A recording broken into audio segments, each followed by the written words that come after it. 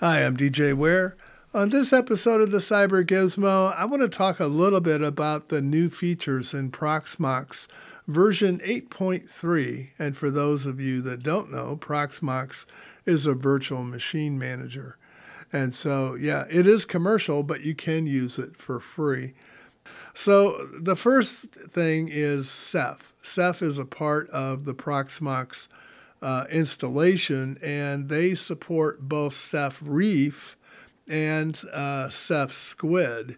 So you have your choice between the older version and a newer version that has just been incorporated into Proxmox. There's also the second thing is there's tighter integration between the SDN. Now SDN means or software defined network. So SDN stacks have been part of Proxmox for quite a while. This is not new, but they have tighter integration now with the SDN stack and the Proxmox firewall. There is also a new webhook notification target. So if you're automating your notifications that come out of Proxmox, you can use this new webhook to be able to do that. There's also a new TagView. Now, tags have been part of Proxmox for quite some time, but you couldn't really do a lot with them other than show them on the list of virtual machines. So you kind of get an idea, oh, this is Debian. In my case, that's the way I use them. This is Debian, this is Fedora. There's also a new change detection mode that will speed up your container backups with Proxmox. Basically, what they're doing here is that if there have been no changes to the container, then the backup doesn't occur. So there was a mechanism to import virtual machines from other virtual machine managers. And so because of the stuff that's going on right now with VMware and their owners, Broadcom,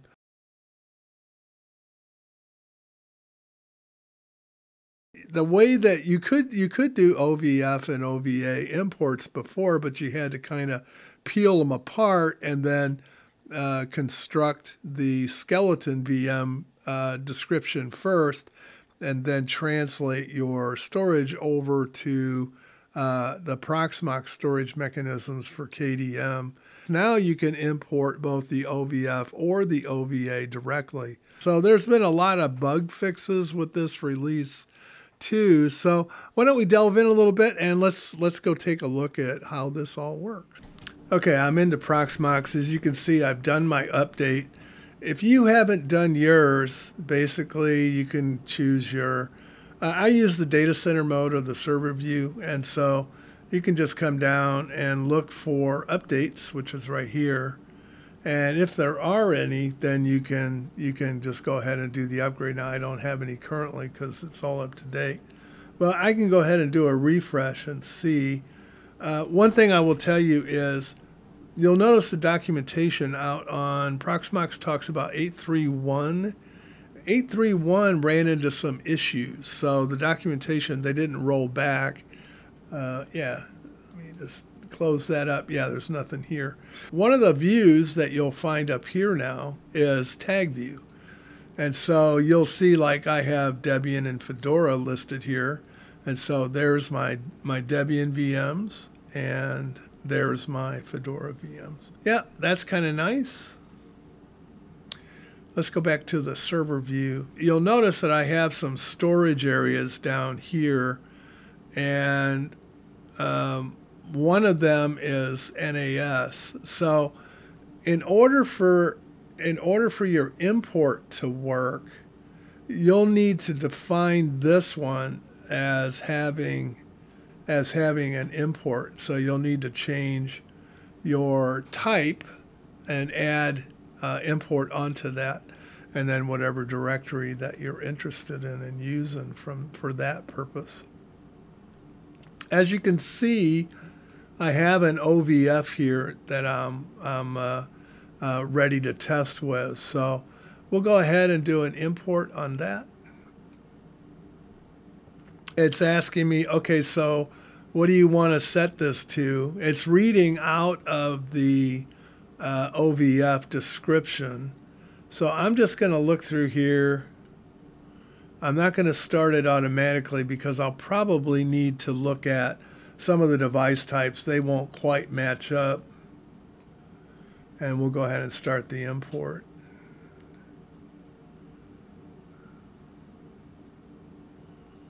This should build it as 102, as you can see right here. It is doing that. And I'm just waiting for it to copy over.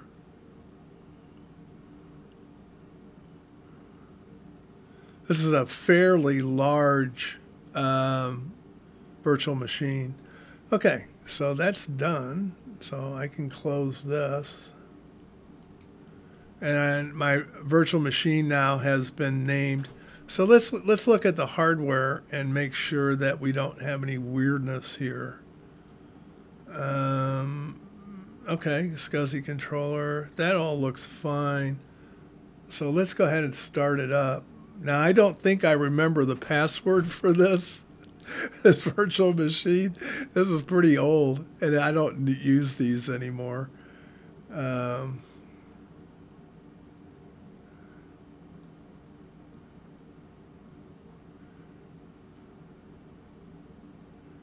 It's starting up, though. There we go. Yeah, the cloud init data source. Not found. Yeah, it's okay. So, yeah, it's up. It's up and running. So that works. I just don't remember the password to get in there. I change mine pretty frequently, and this is pretty old, as you can see. This is this OVF was one of the ones I transferred out of XCP-NG. Oh gosh, it's probably been 6 years ago. Yeah. Yeah, it's been at least since 2018. Yeah, so it's pretty old. All right, so I'm gonna go ahead and stop this.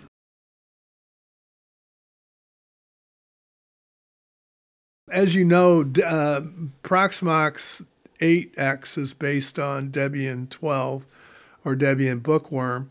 It does not use the standard Debian kernel. However, their default kernel with 8.3 is 6.8, and that is the long-term release kernel, and so they're using that, and then Proxmox has added on whatever additions they need in order to support that.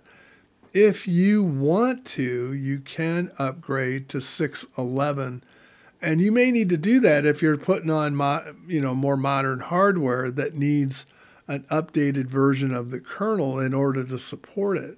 Like maybe you have some of the modern 9000 series AMD chips, or maybe you're using Lunar Lake or Arrow Lake chips, and so yeah, you might need those newer kernels in order to be able to support that newer hardware.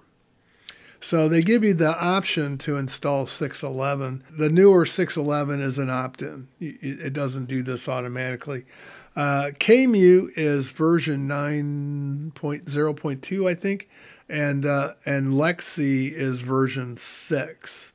ZFS is 2.2.6, and that has compatibility patches that were installed in it to support 6.11. So if you're looking at the release notes for 2.2.6, you'll see that, hey, they don't support the kernel yet. Well, in Proxmox, they do. So you're okay there. Ceph Reef is 18.2.4, and Ceph Quincy is also supported as 17.2.7, and Squid is 19.2.0, I believe. On the OVA, I did not show you that, but I did run into an issue. My OVAs were created by XCP-NG, which uses UTF-16, I believe. At least it declares it as such, but internally it actually writes UTF-8. Well, that confuses Proxmox, and so it will fail. So you'll probably need to unroll those into the individual components so you get the OVF, and then it should work fine. There should be, if you're on version 7 like version 7.4 or higher. It should be seamless to upgrade to 8.3. Yeah, so you shouldn't have any problems doing that. So I updated to Proxmox yesterday. Even though it came out, I think, last Thursday, I'm never real quick to just jump in and grab something until I've had a chance to look at what's actually changed and whether or not I want to take advantage of it or not. So I upgraded on Sunday to it, actually. And it seems to be working so far. I mean, I don't have any complex virtual machines up, but yeah, they all seem to be working just fine. Other than that, that's all I had. I hope you enjoyed the video. If you did, please like and subscribe. And go check out Proxmox 8.3 and let me know in the comments below what you think. Again, if you're in clustering environments, you might want to kind of drag your feet a little bit before going to it. Go review some of the forum comments before you decide to go. That's all I had. Bye for now.